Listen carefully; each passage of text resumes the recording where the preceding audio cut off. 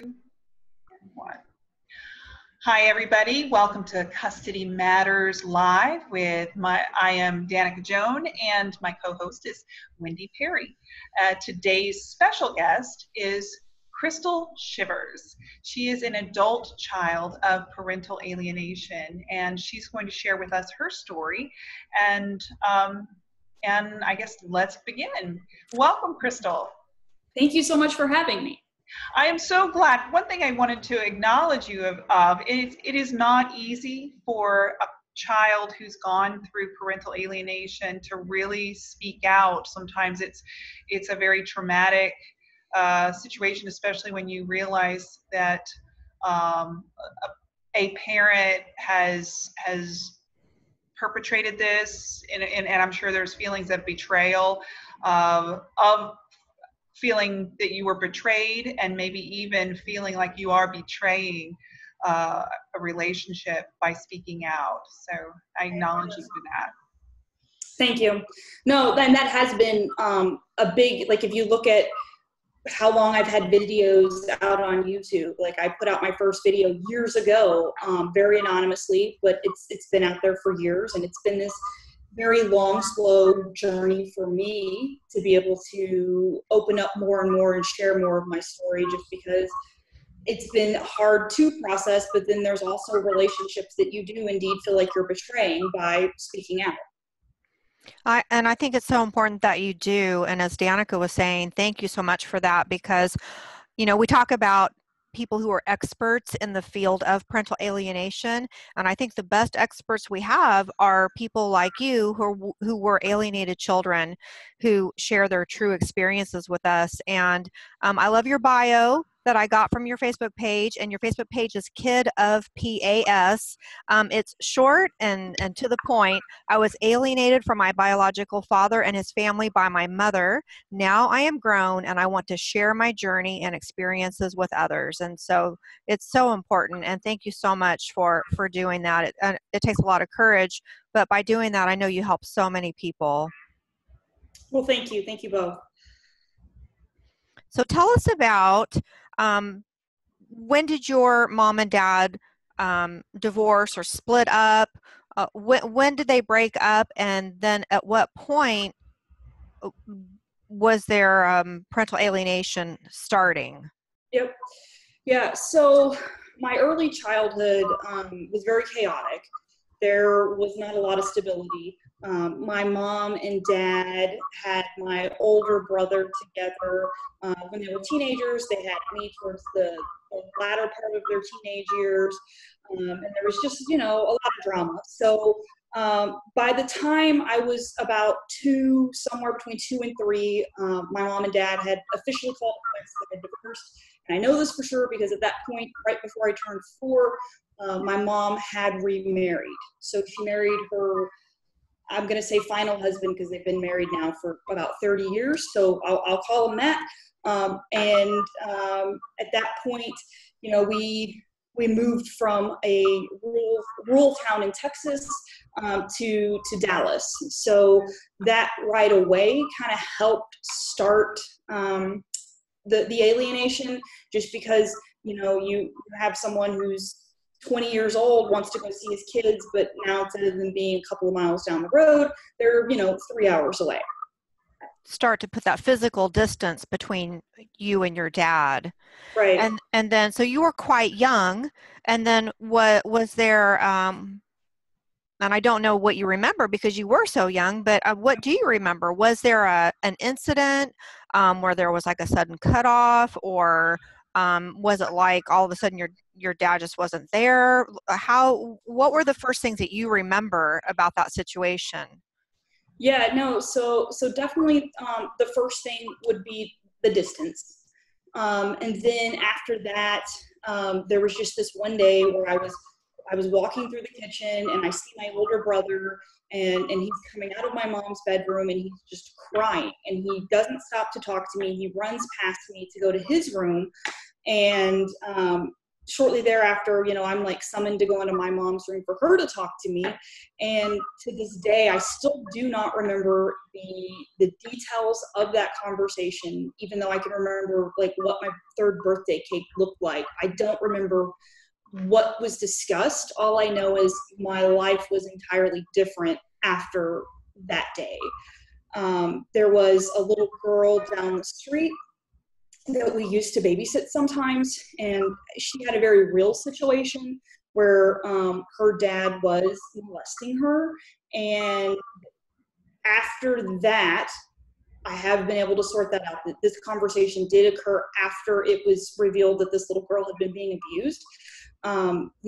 Suddenly my dad was an abuser, like physically and also sexually, and we weren't allowed to discuss the details of our abuse with each other because my mom said that was like too traumatic for us. But she did let us know that things had happened to other siblings, but that we weren't allowed to talk about it.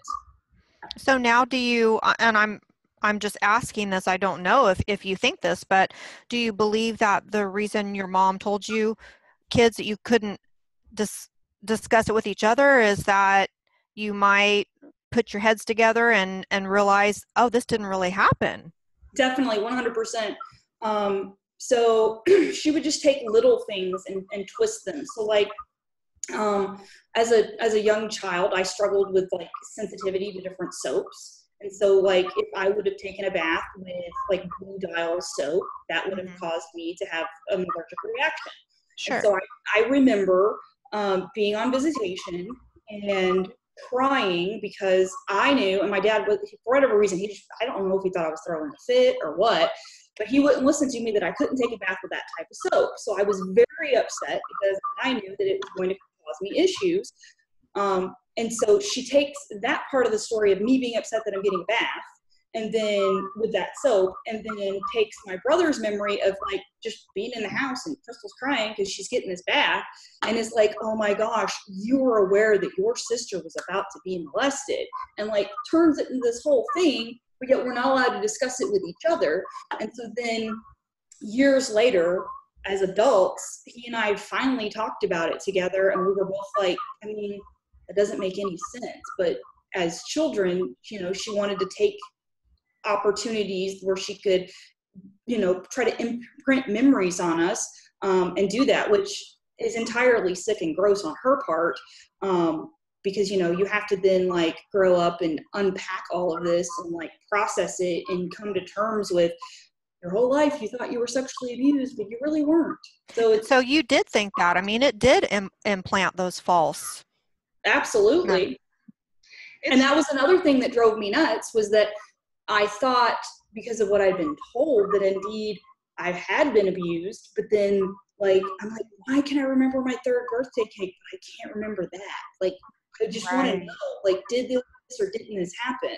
So then after she sat you and your siblings down one at a time and had these conversations with you, but told you can't discuss this with each other. Yeah, or anyone else. Or anyone else. Then what did she do? Because I know you said that she had moved and put some physical distance, but then after she had that conversation with all of you, was it like an abrupt and total cutoff from your dad and his family? What happened after she had those conversations with you kids? After that, she started a custody battle with my half-sister's dad. So she didn't want to go after my dad's family because I think it's because they had a bit more money, and so I think she thought that would not be where she could win. But but my sister's dad's family, I think she felt like she could probably win in that case. So she started a custody battle. I think wanted to also use that custody battle to kind of detour my dad and his family from coming around as much. And then I remember, it would seem like every time around the time he was about to show up, no cell phones back then, he would call either before he left the town that he was living in, or he would call when he was getting into Dallas. And he would just, want to make sure that we're still available, or we're ready to be picked up. And, she'd pick a fight with him. And he had a very bad temper, so he would just get mad and then drive all the way home. And she wouldn't tell us that she'd picked this fight, so she'd let us, sit outside on the front steps getting our hearts broken that he's not going to come by and pick us up. So, there's the physical boundary, and then now here's the story of, well, your dad's not reliable, he's not going to come pick you up, and he's also a bad guy that hurts you. So do you really want to be seeing this person? Wow. Yeah, you must have felt, I mean, I'm only asking, I don't know this, but I would assume that you felt kind of terrified of him at that point. I mean, did you feel really afraid of him? No, as a child, I'd never felt afraid of him. To this day, I've never felt afraid of him. And I think it's because I couldn't remember anything that she was telling us about him.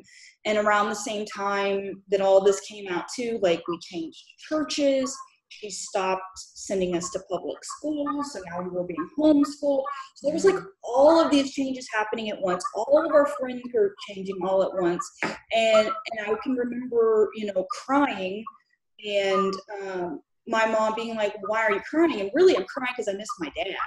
But I can't tell my mom that because I know it's going to upset her. So I'm like, oh, well, I miss my friends at school, or I miss my friends at church. So I knew that I wasn't allowed to be open and honest with her, and also learned at an early age to hide my emotions and just not show emotion.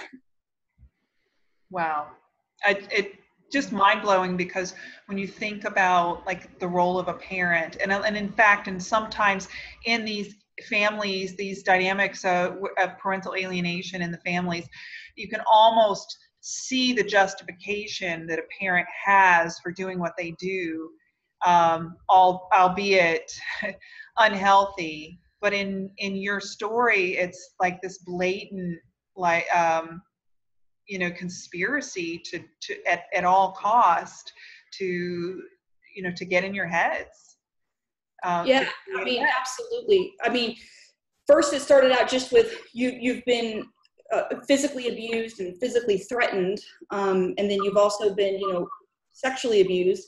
And then I don't even remember at what age this part of the narrative developed, but it ended up coming out at some point that he was actually part of like this satanic cult where they did awful, horrible things to children, and we were each one being groomed differently to participate in this cult as we grew up. And so what it ended up happening was, it was like, not only was I like freaked out at that point, yes, I was freaked out by my dad's family. I was never scared because I didn't think they would actually do anything, but I was very freaked out. But then it helped too, because, sometime or another in the mid-90s, the homeschool movement got really into their own subculture, where they wanted to start like doing courtship and just betrothals and things like that. So this narrative of you were born into a cult suddenly gave her even more power and control over our lives, because now we didn't even get a say in who we would date and who we would marry, because they could have been sent from the cult. So we really needed to embrace this biblical courtship philosophies so that the whole family could vet the person and ensure that we wouldn't be sucked back into the cult. Like, it got really creepy. And so there was she really wanted to isolate you, really, and really control your environment in all aspects, your schooling, your friendships, yes. All of your relationships, keep you isolated and controlled, really as a barrier to your dad and his family. Right. So you were alienated from your dad, or you didn't have a relationship with him for 17 years. Yep. That is such a long time. And I know we can't go over all 17 years, but how old were you during those 17 years? First of all, from what age to what age? And what was the majority of your thoughts during those 17 years? Were you missing him? Were you confused about what happened? Did you feel sure that he didn't do anything wrong, but you just weren't sure how to handle the situation? Like, can you kind of tell us what was going on in your mind during those 17 years? Yeah, so to help tell my story, just because it's like such a span of time, on my cover on my Kid of PAS page, I do have a timeline. So on there, I've got like 1991, last time I saw my dad as a child, 2008, reconnected after 17 years. So in 2008, I was, 23 years old. A lot happened, a lot transpired in the years. Obviously, it's a lifetime. So it was just like this constant, like, what the heck kind of thing, because it's like, you're being told you're born into this cult, and so then you're like, oh, well, I kind of feel like lucky that I like got away from it. So then you feel like happy that you're isolated and away from it. But then, like, my mom would even like freak us out by, they only drive Chevys and they like white ones, so you should be scared of any white Chevy SUV that you see. And so it's like, you see a white SUV that's a Chevy, and you kind of get like this ping in your stomach, like, oh my gosh, I hope it's not them coming to try to kidnap me. And then she would do weird things too, where she'd like sneak out at night and like lay a rose across the car and be like, I bet you they came by our house. Like, just anything she could do to try to keep us freaked out and disinterested in wanting engagement with my dad and his family. And then the way that I ended up reconnecting with him, because I know that a lot of people, they wonder about that, and it's so complicated. But basically, also around 23, so like 22 years old, I realized that I'm gay. And I'm like, okay, finally I feel good about myself. I feel at peace about this realization. And so I tell my brother and I tell my sister, and they end up telling my mom before I got the chance to tell her. So I didn't get to control the optics on that conversation. Instead, it was more like, oh my God, like the world is over. We need to send you to conversion therapy. Like, we can fix you type kind of thing. So while I'm in the process of seeing this therapist, is like a theophostic counselor that's going to help me from this biblical perspective and all this, I'm in complete lockdown mode. Like, my mom's tracking the mileage on my vehicle. I'm not allowed to leave the house without anyone. I'm not allowed to have access to the internet or a computer without someone sitting there physically with me.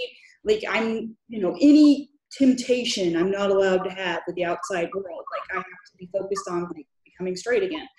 And one day I have to go to therapy and nobody can accompany me. And so, my mom tells me, I'm tracking your mileage. I know how many miles you're going to go round trip. So if you do anything that I told you not to do, like, I'm going to know. So I'm like, okay. So I drive there, and I see this gas station that's on my way, and they have a payphone. So I get out, and I had my best friend's phone number memorized, and I call her, and thank God she answered. And I said, I knew that my dad had his own business, so I knew that his name was everywhere in the town that he lived in, and his phone number should be out there. So I said, I need you right now to look up this name on the internet and tell me the phone number. And she was like, okay, whatever. And she does it. And she's like, anything else? I'm like, no, I'll talk to you later. Bye. And like, I took the phone number, and then I knew that if I rushed home, I could get home before she got back home from whatever errand she had ran that day, and I could call him. So I did, because I was like, everyone in my community thinks that I'm going to hell right now. No one's going to help me get out of this situation. But this isn't a good situation to be in. I need someone to help me. And that was like the only person that I could think of. And I didn't know if he was a homophobe. I didn't know where he would fall on. I was just taking a stab in the dark and just called the guy. You thought it was worth a chance. Yep. Yeah. But let me just try this. And then I was hoping, hey, I hope to God my mom doesn't come home while I'm on the phone with him. And I certainly hope that he doesn't call her and tell her that I've called. And lo and behold, he tells his mother calls my mother, and boom, they're talking.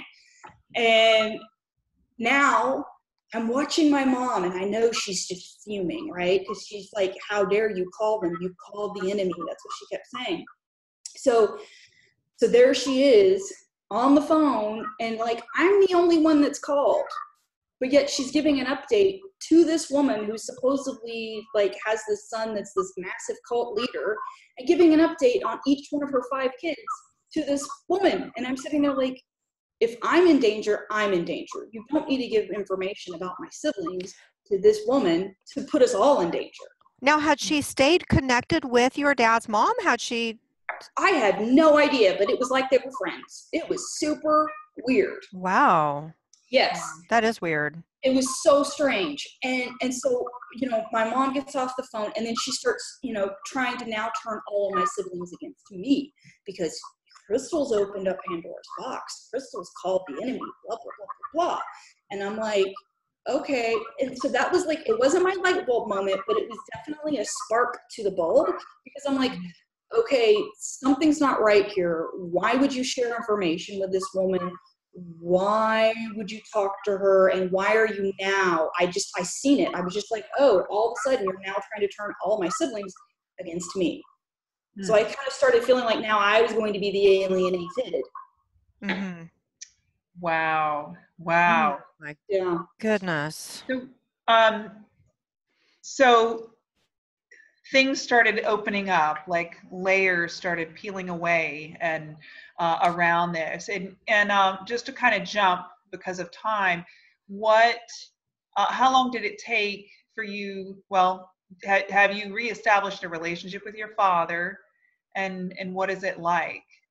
Yeah, so after that, I mean, obviously it was kind of like, I can't trust you because I just called you and you've like had your mom call my mom. This is not like an ideal situation.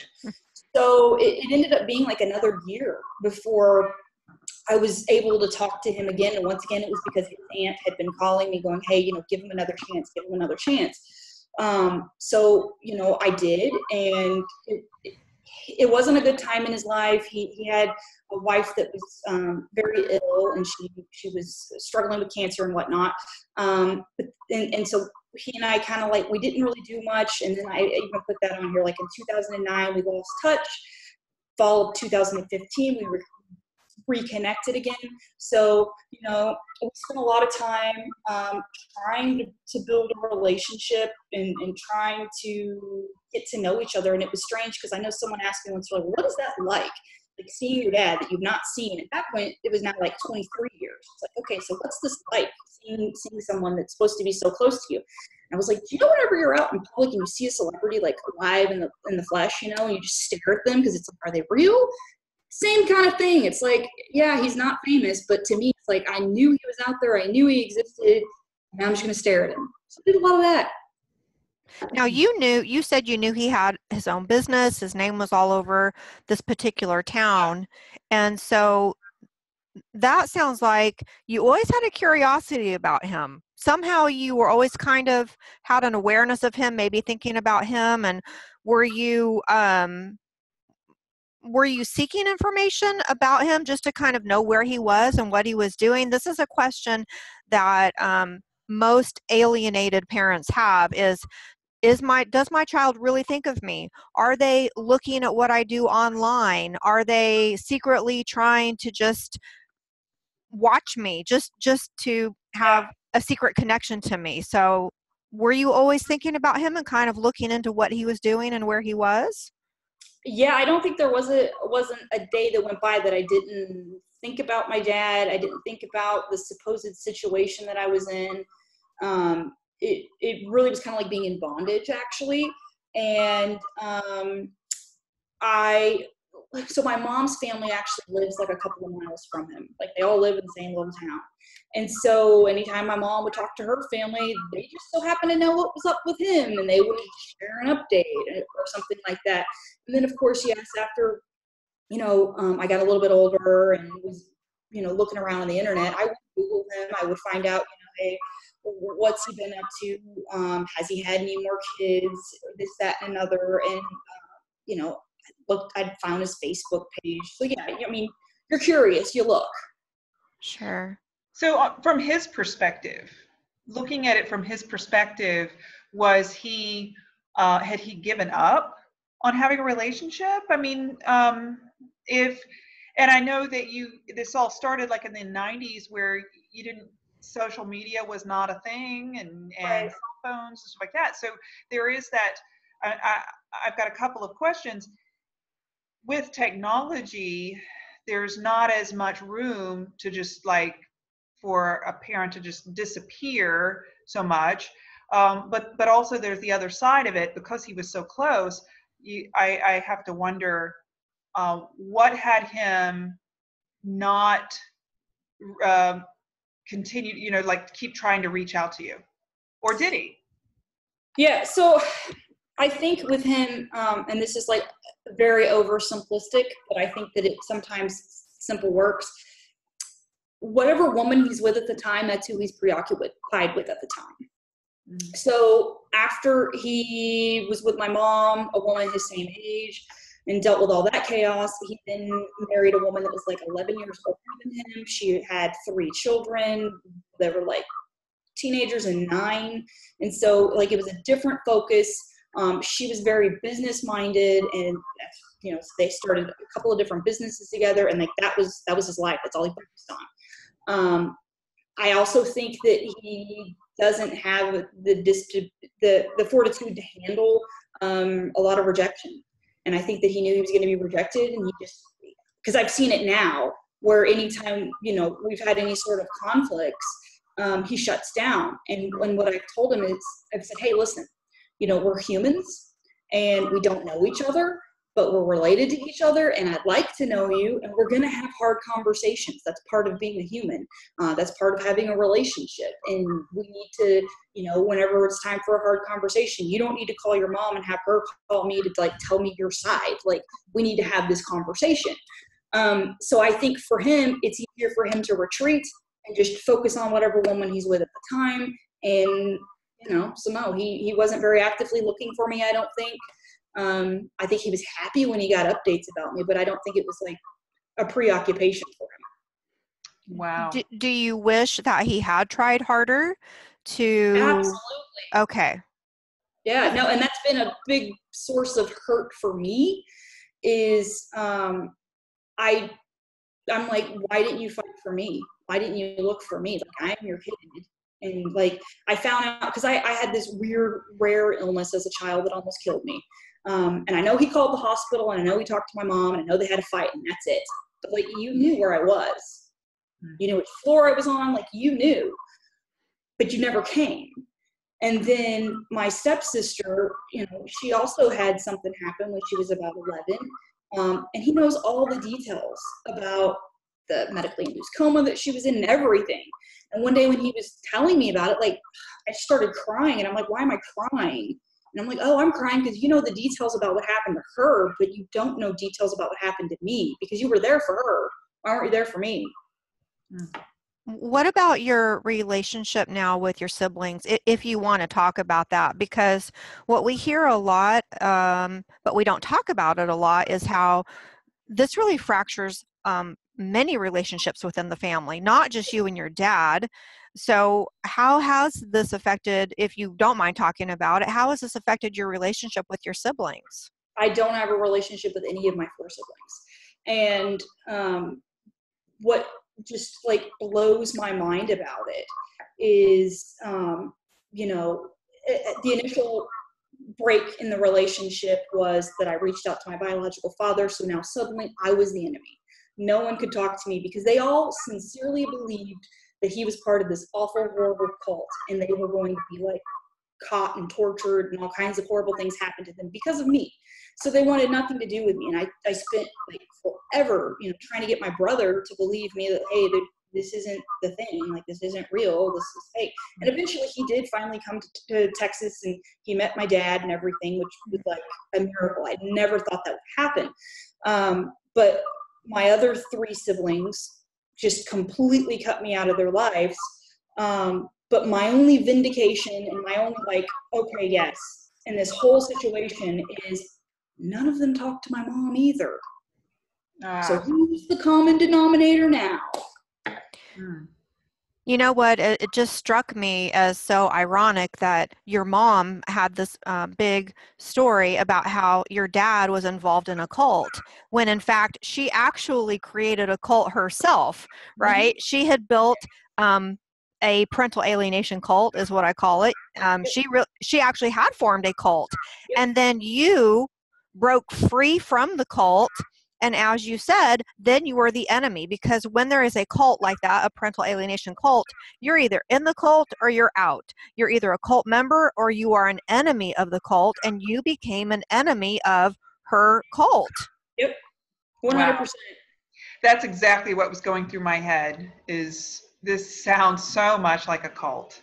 And like the whole, the indoctrination, the taboos and all that around it don't cross that. Wow.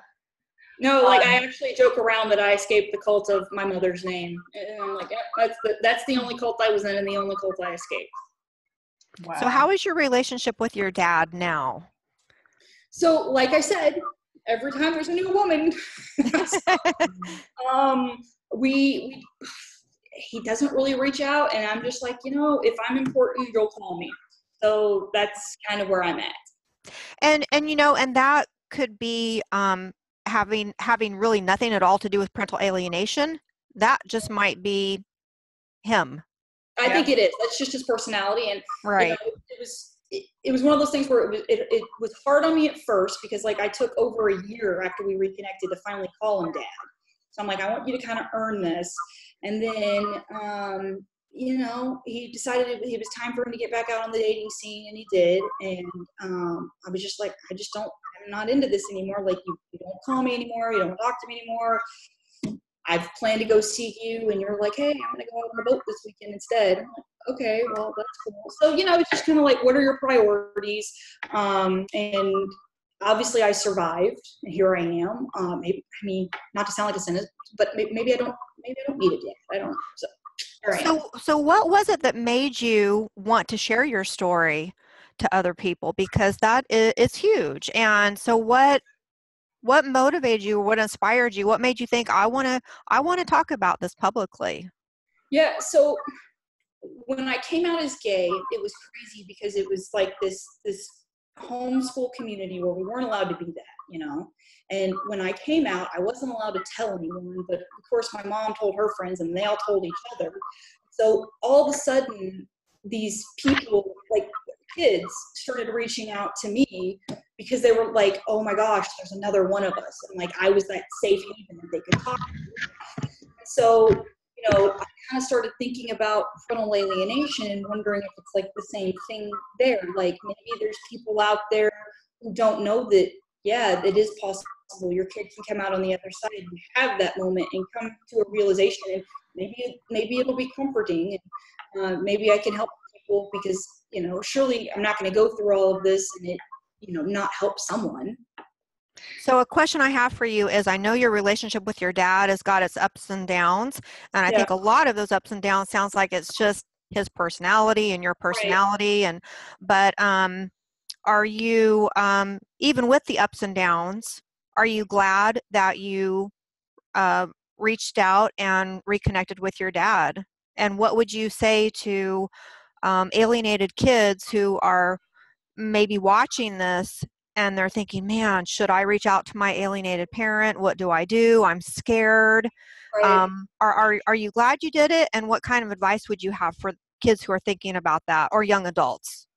Yeah, no, I think I'm 100% glad that I did it, and I would still do it again, even though it's like heart-wrenching and it hurts and it's scary, because you don't know until you know, right? Like, you can sit there and you can live paralyzed in fear and paralyzed just in the unknown, or you can take that leap of faith and go find out for yourself. And that's how I am. Like, I don't want people to tell me how something needs to be, or this, that, and other. Like, I want to find my own path, and I want to find my own way.